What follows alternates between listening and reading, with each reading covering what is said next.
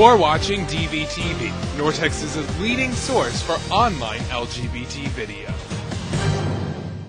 Hey everyone, welcome to this June 15th edition of DVtv. I'm Ben Briscoe. We start with the long-awaited construction update. DVTV's Lacey Brucey hit the streets to bring you the news.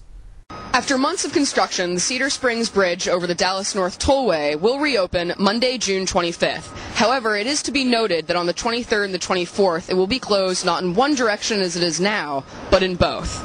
I'm Lacey Brucey reporting to you from the Dallas North Tollway.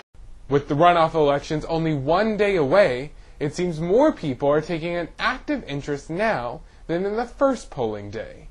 Voter turnout for early voting increased more than 29% over the May 12th general election.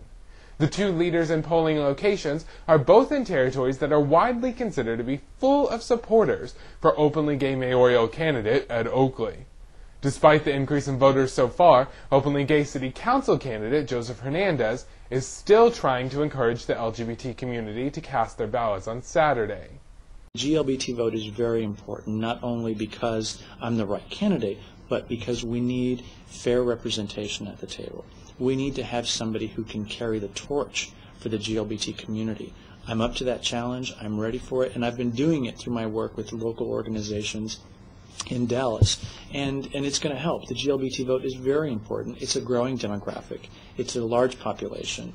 It's a very active population. We deserve the recognition that the other minority groups deserve and get as a unified people. While I got the chance to sit down with Hernandez, I also asked him about Dallas Voice staff writer David Webb's article last week about the Whisper campaign over Hernandez's sexual orientation. He had this to say. We're going to have a Whisper campaign in any campaign that you're running, whether it's city council or whether it's mayor, and I think we've seen our fair share around the city during this election cycle. But the Whisper campaign really just doesn't deserve a lot of our time and effort because we have to stay focused on what the issues are, and I think my campaign has done a great job at doing that.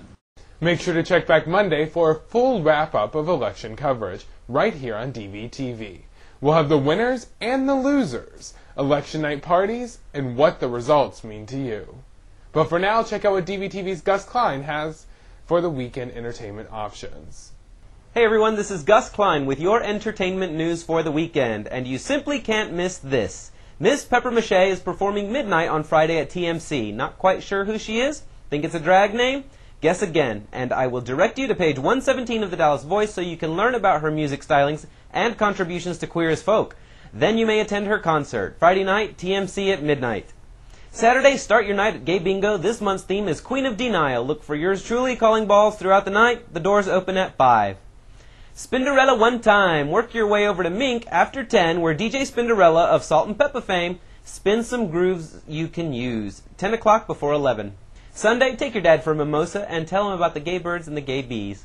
If you have any entertainment news you would like to submit or have us attend, please drop us an email at dvtv@dallasvoice.com. From Dallas, Texas, I'm Gus Klein. You've been entertained. Have a great weekend.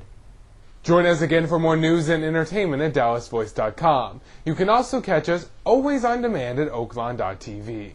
From Dallas, Texas, I'm Ben Briscoe. This has been your life, your news, your voice.